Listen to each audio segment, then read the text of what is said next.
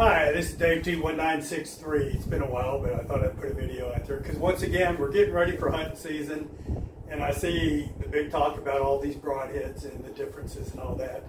And, you know, I've been doing this for over 4 decades, so I do have a little bit of experience. We were using single bevel broadheads way long time before it became popular. The old Grizzlies, you can go back and look, used to be a single bevel broadhead.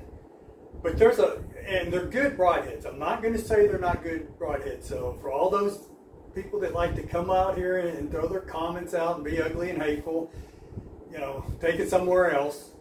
There's nothing wrong with using a good cut-on contact single bevel broadhead. But they're not magic bullets, okay? And there's a lot of hype around them that just don't weigh out.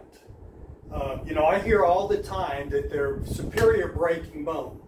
Well, the first fact is breaking bone don't kill animals, okay? Bleeding does. Hemorrhaging, that's what kills animals.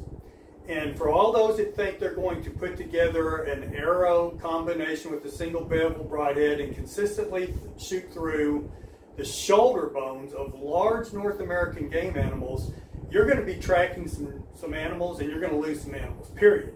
I don't care what your setup is, and I don't care what kind of pixie dust you want to sprinkle on it. The very fact is, if you're hitting the shoulder bone consistently on large North American animals, you're going to run into trouble. And that shouldn't be your plan A. You shouldn't be planning for doing it. Become a better archer, be more selective in your aim points and stuff, and try not to hit that bone.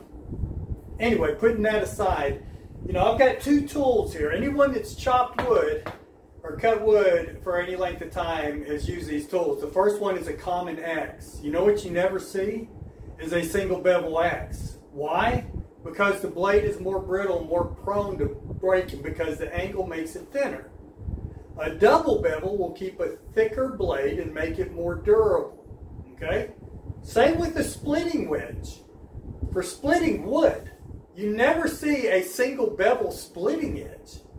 You always see either a 2-point or 4-point splitting wedge because that pushes apart the wood. Now there's a big difference between bone and wood, I get all that. My point is, penetration has to do with the energy that impacts at the target and what kind of resistance it meets. The design of the implement is one of the least contributing factors, okay? So a single bevel versus a 2 bevel is just a bunch of hype. You're not going to get that much more penetration with a single bevel, if at all. You are going to take more of a chance of your blade being chipped on impact with a single bevel. That's just pure physics because of the angle and the thickness of the blade. I personally find that single bevels a lot of times give far worse blood trails. I don't know why that is. Maybe it has something to do with the initial cutting and the turning of the blade as opposed to a sharp blade being pushed through. I don't know. I just know that over 4 decades of bow hunting with every kind of broadhead you can think of, I have had way better blood trails with a double bevel broadhead than I have a single bevel, okay? Another crazy thing that I see posted all the time is that a single bevel will continue to turn as it goes through material. And that depends on the material it's going through. If it's going through heavy muscle, your single bevel broadhead might turn 1/8 of a turn more through the whole wound channel. Might. But I will tell you something that you don't hear. Blade design has far more to do with how a blade travels through, let's say, meat, than does a single bevel or a double bevel. For instance, the Simmons Sharks, and I don't know if I have one right here handy. I'm sure I do somewhere. Hang on just a second.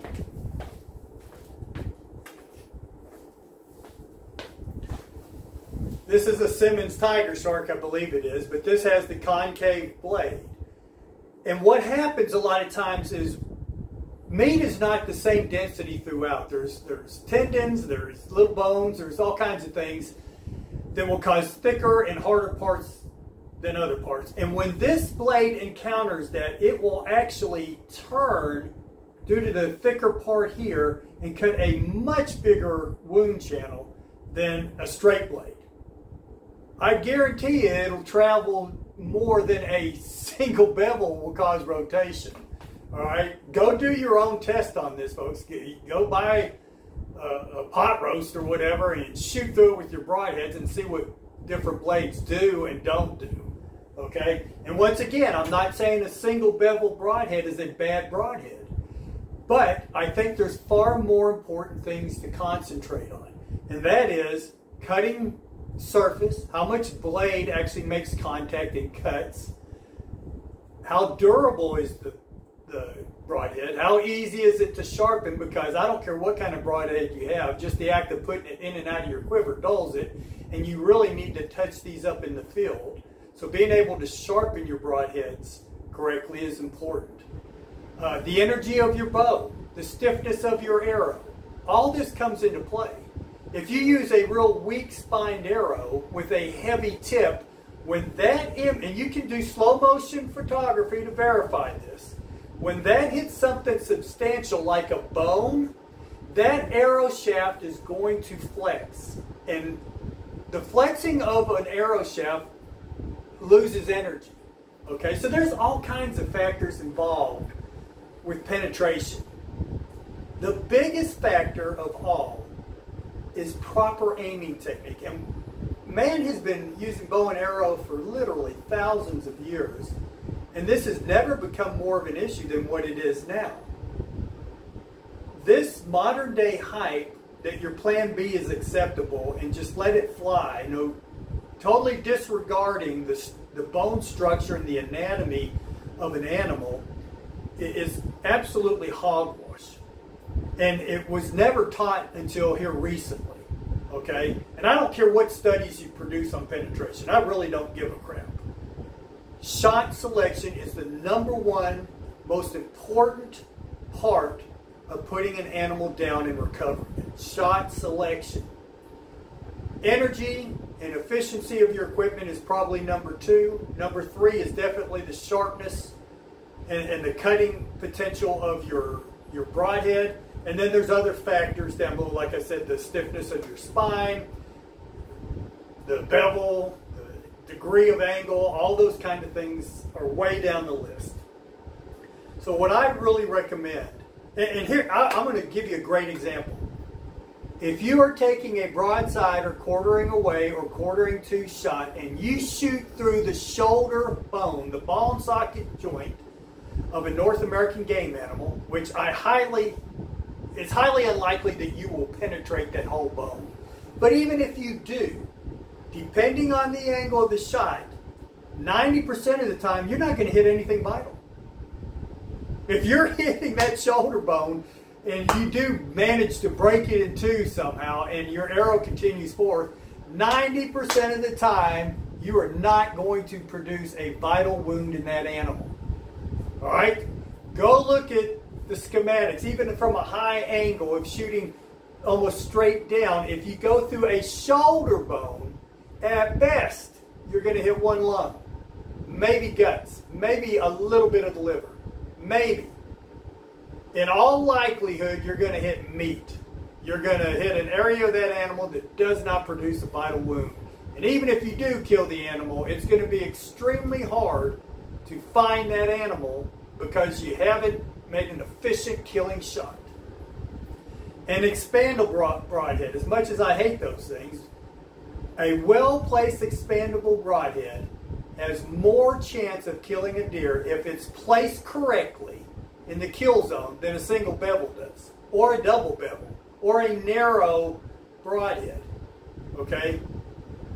They can be the most lethal broadhead on the market, but there's always that chance you're going to hit a bone and they're not going to penetrate. Anyway, there's a lot of great choices out there. A lot of great broadheads being made. It don't have to be expensive. I know I don't have any Zwicky here handy, but I've killed probably hundreds of animals with the old Zwicky 2 and 4 blade Delta models, long before there was all this hype about all these other broadheads. they still will kill an animal very, very quickly if you do your part. Just don't be deceived, folks. Shot selection, number one. When it comes to recovering a game animal, your shot selection and shot placement is far and away number one. Number two will be the design of that broadhead and to some degree the blade contact and the sharpness of that blade, how sharp you get that blade. And like I said, the actual design of the blade can impact how that broadhead travels through meat and what damage it does, but that is way further down on the list. You get that first thing wrong, you get the shot selection and shot placement wrong, and you're going to have problems.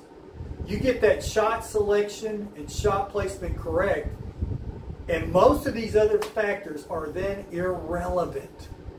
What design broadhead, how much blade contact, if it's shot in the right place, it's going to cause a vital hit.